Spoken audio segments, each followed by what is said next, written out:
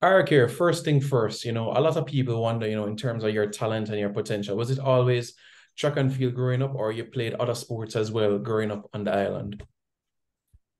When we did that, Gavin used to play football. Hmm. Yeah, so track and field wasn't something where we did decide to do. But my parents them did do track and field. My mother used to do track and field, but she did have me at an early age, so she did end up stop. But my father used to play football, so tag along as a boy picked me up. Hmm.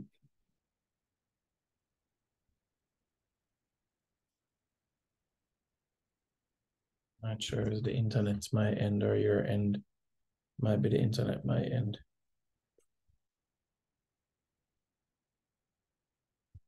Maybe it's my internet. We just wait till the thing kind of ease up. Hmm. All right. Tell me if you can hear me, because the internet kind of froze a minute ago. We can hear now, yeah, man. I am moved to me can see it. All right, cool. All right. So when was it that you put all your focus into track and field? Was it KC or was it a little before KC? When we did the Gavi, then like we did start realize I used to skip class a lot and stuff like that. And then but I realized I'm gonna say I did want to become something in our life because I grew up in a kind of like the country area where kind of poor, them way they like really have opportunity and really have money. So then when I look on it and I look on football and then Jamaican system kind of stay with football. But I look on it and say, oh, man, I have like grandfather we used to do this in a football. So it did kind of hard to get the spotlight and all of that stuff. So we did, me did one day me there practice. Me usually go track and field practice, but never used to take it serious because sports day and them thing them used to shut up sports day. It was probably like the best in all of that, sports day, primary school and all that stuff. But track and field was not someone we did take serious and then we did a Gavi and I say I'm gonna join the track team and I go there one day and I did get sore from one practice and then I just not show up back again then. But did start go every, more than one time out of the week. Start go around 3 times of the week until one day this PE teacher lady was there and would I jump over some desk and she looked at me and she say, boy, say you have ups or whatever. And I said, that woman I talk about and thing. And she bring me go to the pit and me go try a little thing. And, it is decent at the time, if you jump around like 6:30 and them they kind of like, like a little bit of distance, somebody when I train. So she did kind of introduce me to long jump and then from there me did make the first champs team because me never make champs before. And me did make champs and me did actually make the final, but me never did make it in a top year. Me did advance, but finished about 12 or something like that in first year going to champs. And then I kind of say, oh, so I actually can't take it serious. I did actually take it serious. And then we have a friend we did leave Gavi, we go KC. And then we say, oh, you can set the link or whatever. We get a contact as a countryman, you just need somebody where in that environment for kind of help, put in a word or two for you. So it really started when I realized that track and field was the only option of me being overseas. That, going overseas, a country person was probably one of the best things for any country people. So that's where my motivation really come from just, come from the country and I say, I'm more on the overseas and more make something of myself. Mhm. You've represented your country. You've also, competed collegiately as well. But what about at champs? The atmosphere and everything being at champs. What was champ like for you as an athlete? Champs to me, the first time I got champs, me did nervous. So till me did so nervous, I never compete at my best. That come from not having confidence. It's just you see when you don't have like a real team where big, like you go Casey, you can't be a little kid out there. When you go Casey, your confidence up. So that was the booster, some can definitely say. Going to the champs was like the biggest booster for confidence wise.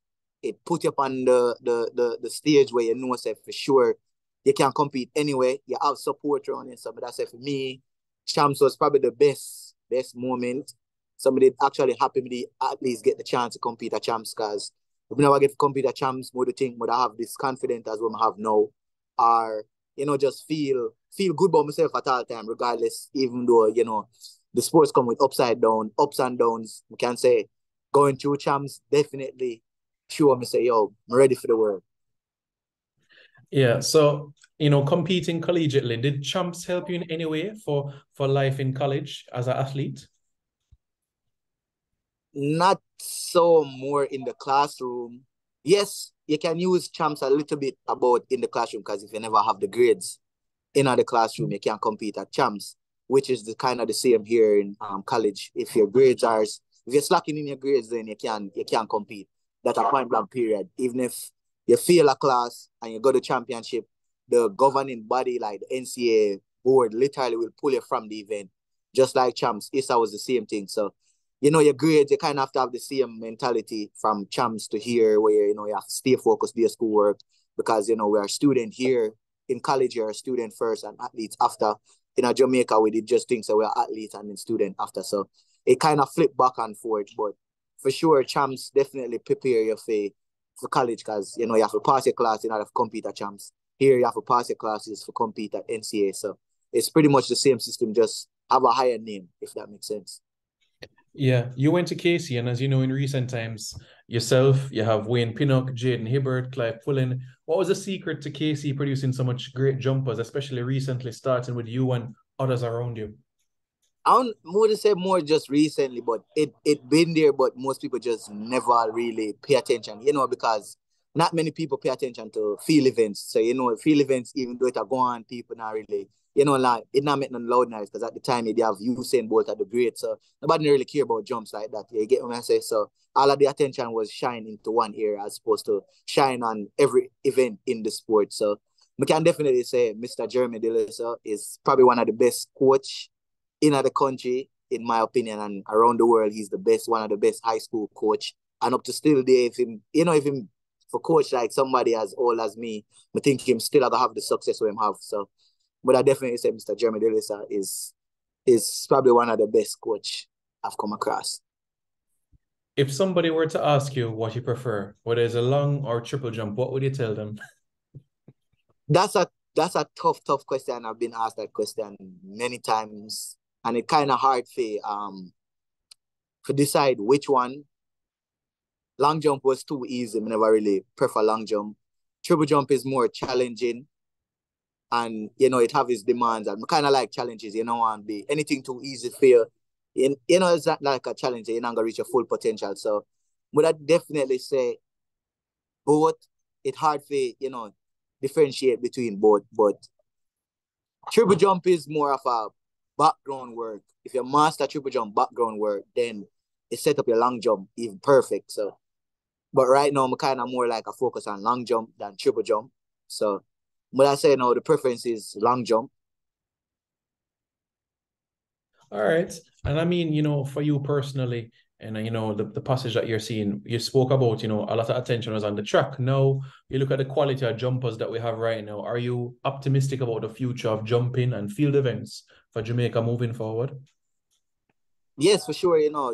Back in the days, jumps always, like been something where, like if you check like the Jamaican national records them and stuff like that, you can tell so the jumps was up there, but guess what? It never get the full attention which it needed. So I think that kind of why a lot of people stray away from doing field events and switch to sprints, because even if you can't sprint, back in the days, you say, yo, me a sprinter, because say, them not care about jumping, jumpers now get no attention. So it was just more of an attention thing where we actually get now that we get the breakthrough and, shout out to Tajay Gale, really, why people, like start look back on long jump, and then after last year when we kind of start, do well, people start realize, yo, Jamaica actually have something good going on. So, but I definitely say the attention start turn over to jumps now when they realize, say, the sprints not as hot as the jumps, because, the big guy, shout outs to Usain and stuff, him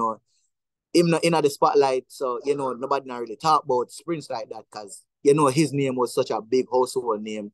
And now you look at jumps now, you have so many people you can choose from. You don't know which one are gonna be the best because you have so much good athletes. But when you look at the sprints now, you have like maybe that person here, maybe that person here. But like jumps, you can list out a steady tree where you can say, yo, that's medal contingent. Like you're within that, that you're within that area and field. So, but I can definitely say the attention to jumps, it here now for real. And it not gonna wait, I'll stay. And I'm sure with champs around the corner, you'll be tuning in as much as you can to see the point standings and how the men in purple and white are doing as well. For sure. And finally, for you as well, Carey, year 2023, what are some of the goals that you have for this calendar year 2023, things that you hope to achieve for 2023? 2023, I tell myself after last year that, just to be better than what I've ever been, just reach to the levels that I've never been to before. Been to the Olympics before, never won a medal. So the goal coming up, that's in 2024, the goal is still the same, but just a little bit more to it than just, the first time, it's just experience. So you're kind of happy you met the team, regardless of what you do. But no, the aim is get medals. Every team medal, regardless of the team, is just medal in my 2023. So, and just stay healthy and just, represent Jamaica to the best of my ability and stuff like that. So the goal for the year is just, remain healthy and keep producing good marks and stuff like that. Because, at the end of my collegiate career, so after collegiate career, then you are looking at the professional world. So, within the professional world, you kind of, still be on top of your game. So definitely looking forward to finishing up the year strong and, see where it takes me. Yeah, and as you know, this year you have CAC Games, Pan Am Games, World Champs. So there's a lot of opportunities, for medals and store. But yep, thanks very much, Carey. Really, really appreciate it. All the best to you, and we will be in touch for sure. Yeah, man, respect. Anytime. All right, take it. All right, you too.